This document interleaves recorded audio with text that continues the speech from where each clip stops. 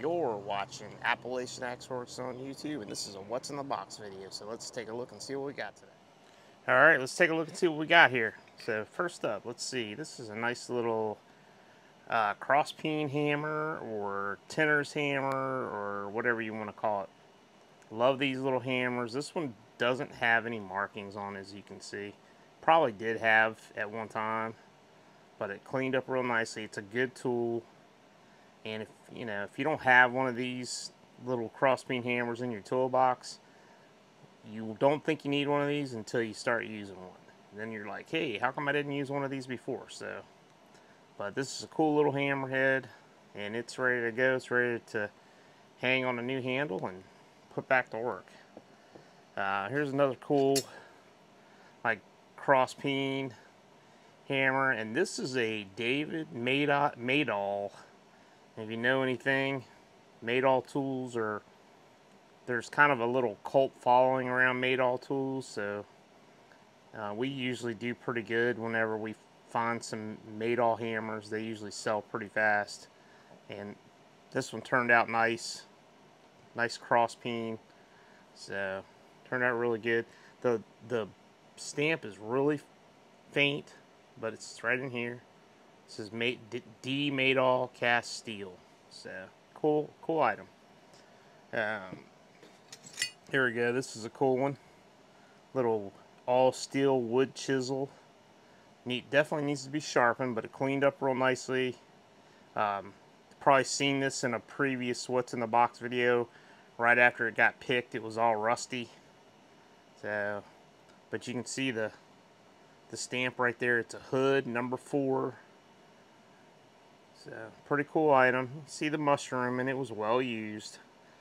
And we usually don't clean the mushrooming off, but sometimes, I think it just kind of gives it a little bit of character, and it doesn't hurt it at all. So it's still, once it's sharpened, it's a good tool, and it'll work just fine. This is a cool item here. This is an advertising screwdriver. You can see it says Amoco Gas, the American Oil Company. And then on the side it says American Straight Gasoline on it. Really neat, all metal. Tip's a little funky, but it's not too bad. Cool item. I don't mess with these too much because most of the time when I find these, they're in really rough shape. This one happened to be not bad, so I scooped it up. But a lot of times people use these for pry bars and chisels and all kinds of stuff, and they're just in really rough shape, so I don't mess with them too much. But this one wasn't bad. You could still see the advertising on it, so I thought it was pretty cool. Cleaned up nicely. Another one of my favorites. If you've watched videos in the past, you know I love these box terriers or nail pullers, whatever you want to call these crate hammers. I call it a crate hammer.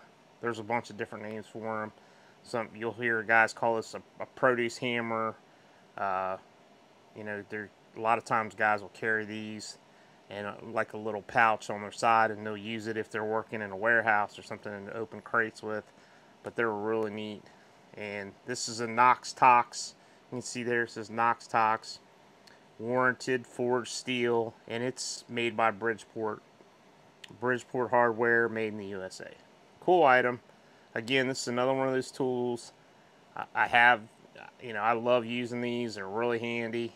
Have one of these in my toolbox. If you don't have one of these in your toolbox and you're somebody who is pulling nails or screws or anything like that, these are really handy. Here's another one. Same thing. This is a box. This one actually says Box Terrier on it. It says Bridgeport hardware right there. Made in the USA. Warranted tool steel. So cleaned up really nicely. And you can see this was well used. It's got some mushroom in here, mushrooming on the hammer faces, but still a really good tool. And it's cleaned up good and it's ready to go to work. Love finding these. You guys see these in my videos a lot, and all kinds of linemen's pliers of different sizes. Love finding Utica stuff. So this is a Utica tool, as you can see right there.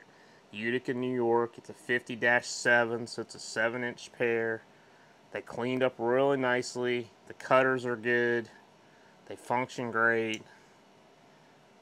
I mean, I literally, once I got them cleaned up, I put just a drop, like one small little drop of oil in there, and they're just nice and butter smooth. So,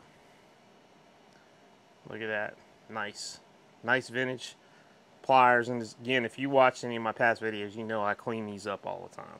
So, more pliers. Barkalow Buffalo. This is an old school kind of needle nose plier. Pretty cool. These had like a chrome plating on them, but the chrome plating has worn off.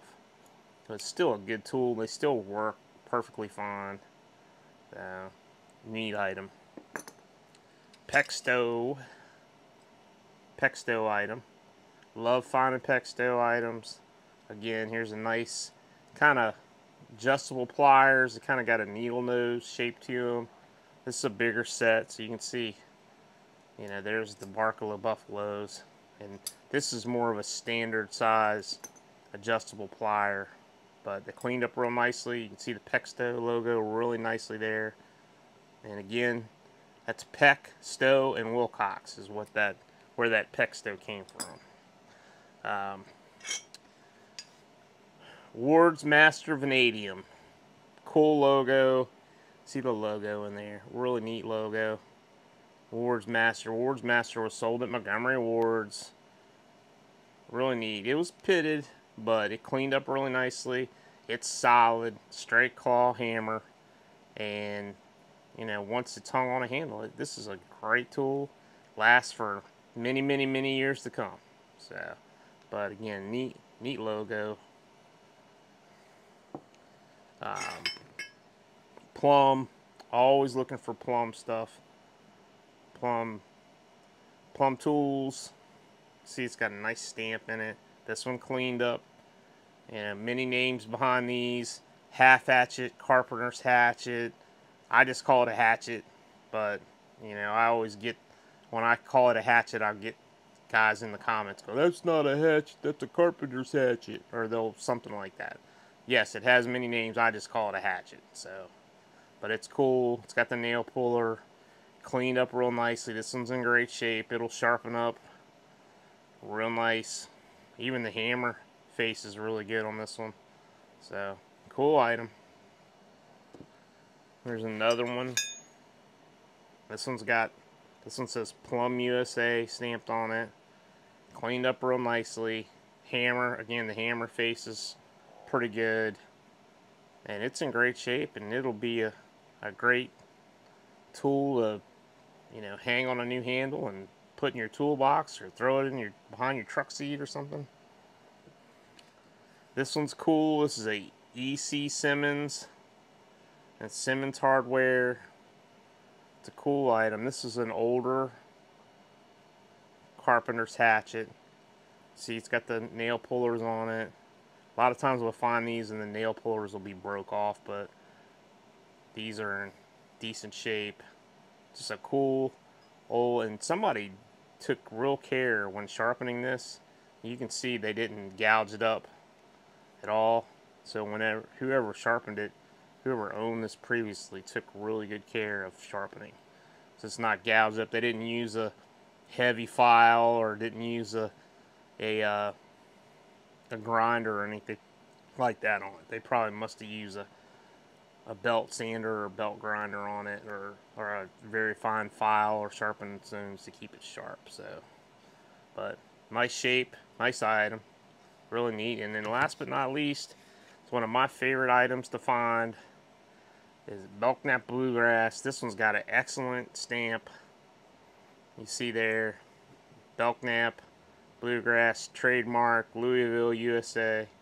It's excellent. The hammer face, not too bad. A little ding, couple little dings around, but the logo is where the money's at on this.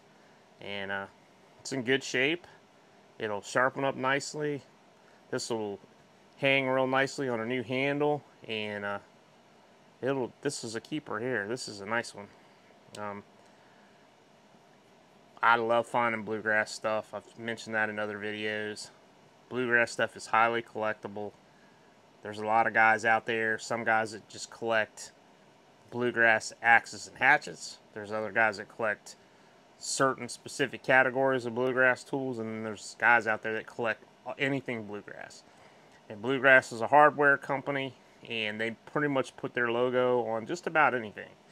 You can find meat grinders and all kinds of files and rasps and all kinds of household stuff that had the Bluegrass stamp on it. So, but the most popular thing is the tools, and I love finding these. It's a beautiful item. It's well made, and this is set up to last many, many more years. So there you have it. That's another What's in the Box video. There you have it. That's another What's in the Box video. If you like what you see, share this video with your friends. Hit that subscribe button. If you want to check out some of our vintage items, the links are in the descriptions, and we'll see you on the next video.